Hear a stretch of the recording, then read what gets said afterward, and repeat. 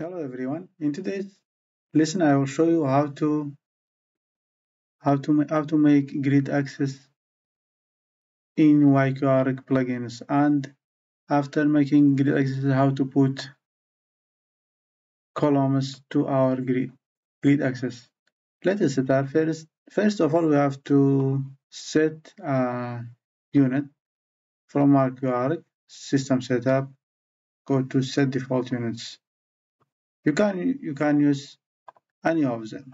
For example, today I want to use centimeter. Okay. After that, go to plane wall, draw grid access.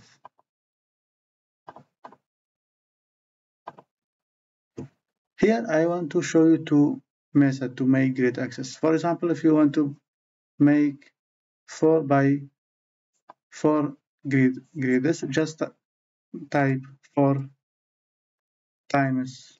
For example, for dimension is 100 centimeter. This is for x-axis. For y-axis, for example, you want to, let's make it the same, 4 times 100 centimeter. Click OK. Put any place you want. For example, is here. Let's put here. As you see, 4 by 4, and for each dimension is 100 centimeter.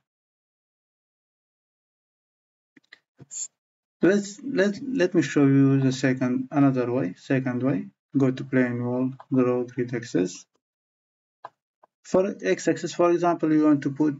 We have another different dimensions. For the first dimension, started from the left. For example, is 100 centimeter. Second dimension, we have 800. Just hit the space after putting every dimension. Third dimension, for example, we have also 100, and the last one is 150. This is for x-axis. For y-axis, for example, we have 100. Second dimension 100. Third is 80. Fourth is 150. Click OK, and now put your grid line any place you want. For example, is here.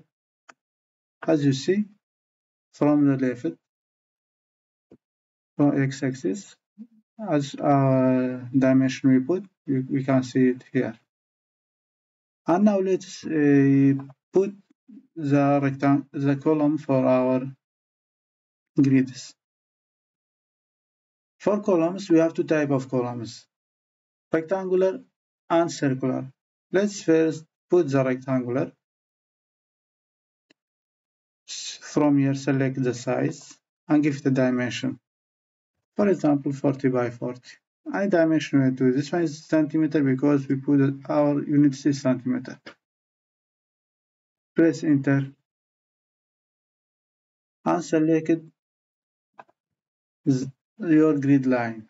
In how many intersect you want to put the columns, you can select it. For example, I want to here, just select it. After that, as you see, we put all the columns. Let's put columns to this grid line, but this time circular.